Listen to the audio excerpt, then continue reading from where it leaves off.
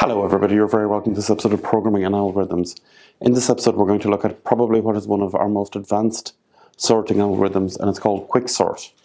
Now Quicksort was developed by Tony Hoare in 1959, and it's still extremely commonly used in most operating systems, in games, in accounting packages, all around the world really you see Quicksort being implemented.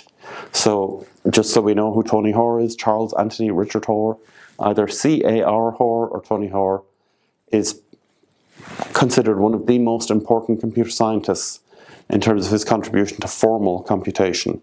He developed Quicksort and Quickselect for finding an element in an array, Hoare logic and CSP and things like that, concurrent programming issues.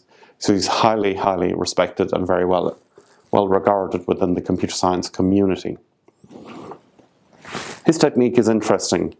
You pick a value, usually the first element of the array, and then you have a pointer on the left and right of the rest of the array, and you move the pointer on the left along until you find an element that is larger than the value, the first element of the array, and you move the right pointer across until you find a value that's smaller, and then you swap those two values. Once you finish that swap, you keep moving the pointers together to each other, and if you find the same thing again, a value larger and smaller, you swap those. Keep doing that until they meet each other in the middle.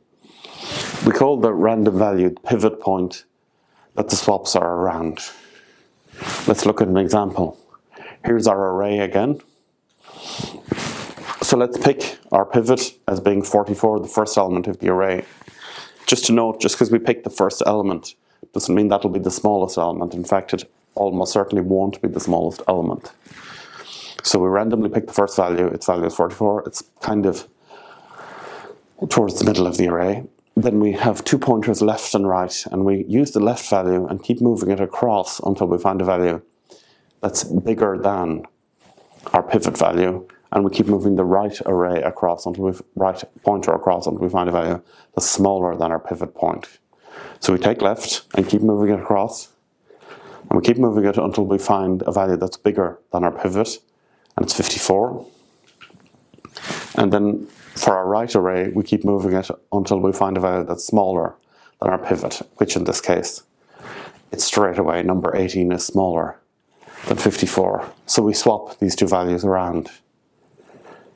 And then we move our left and right pointer together again. And this is the fun bit about Quicksort. The point it reaches will be the correct position for our pivot 44. So we know that the number 34 can be swapped with 44, and now the number 44 is in its correct position. Indeed, 54 and 44 are in their correct position, in fact, but that's not always the case. Our pivot value is in its correct position, so then we say every element less than the pivot value, let's treat that as a subarray, and every value greater than our pivot value, let's treat that as a separate subarray. So we have one subarray that's 34, 23, 42, 33, 16 and 18. And we have another subarray that simply consists of 54. The subarray that consists of 54 is already sorted and it's in its correct position.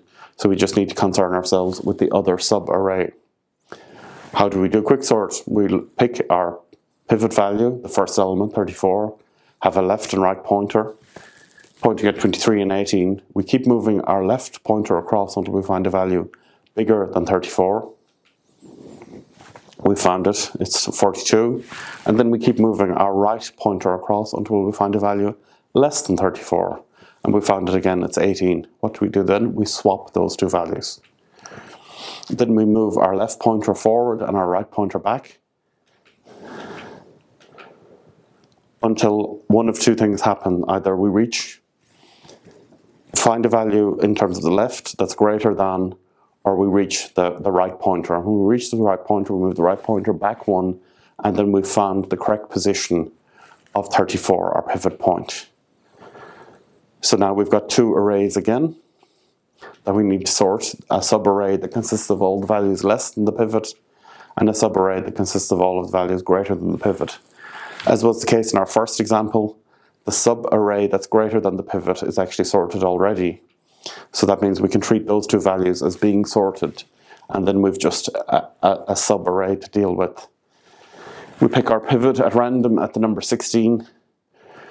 I'm going to skip a little bit here and just say that there's no need to actually do the left array, left pointer, right pointer here, because we know that the number 16 is in its correct position because it's the smallest value in the array.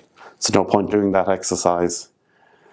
And then we've got a subarray that consists of 23, 18, and 33. We pick our pivot as being 23. Then we have our left and right pointer. They meet at number 18, so then we swap 18 and 23. And then that array is sorted.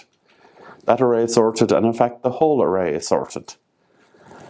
So this is real divide and conquer. We pick a number at random that's our pivot, sort the value, find a value that's bigger than it on the left and smaller than it on the right, swap them, keep moving the pointers around until they meet. When they meet, swap the point that they meet with the pivot, because that's the correct position of the pivot. Keep redoing that with each subarray, and then we'll have the whole thing sorted. So here's our code. Our main program takes in 3 values. It takes in the array, and it takes our first and last position of the array, so the pointers that demarcate the particular subarray we're considering. So then, as long as first is bigger than last, we calculate our pivot by calling another module called partition that takes in array first and last. And then whatever value we get for pivot, we quicksort the array from first to pivot minus 1 and from array pivot plus 1 to last. So that's us partitioning the array off into 2 subarrays.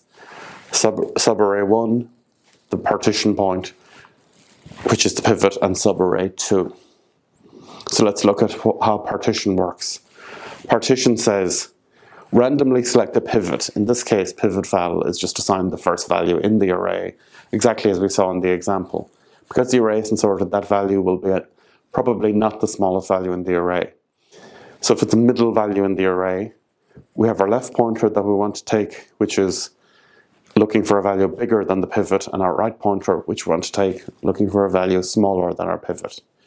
We also have a Boolean variable called false that we're going to set, a Boolean variable called finish that we're going to set to false. And while finished isn't true, we're going to have 2 loops. Our left loop is going to keep on moving across until we find a value that's bigger than the pivot value, and our right pointer is moving the other way. That's being decremented, and we're going to keep moving across until we find a value that's smaller than the pivot value.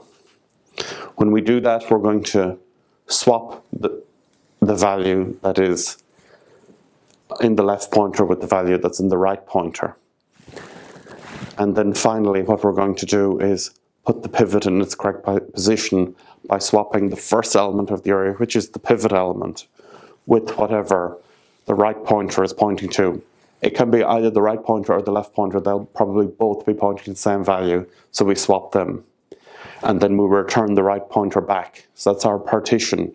It says, keep moving to the left and to the right.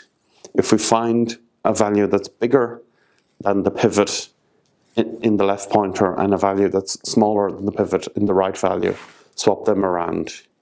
Keep doing that until the pointers meet each other. Then wherever they meet will be the correct position that the pivot should be in. So swap that with the pivot. Keep doing this recursively, and this is the important point. Because we're doing it recursively, we break down the array into subarrays, and then it's all sorted. So that is the code for quicksort. It is well worth studying a great deal to get a handle on. In terms of its complexity, best case scenario is order n log n, average is order n log n, and worst case scenario is order n squared.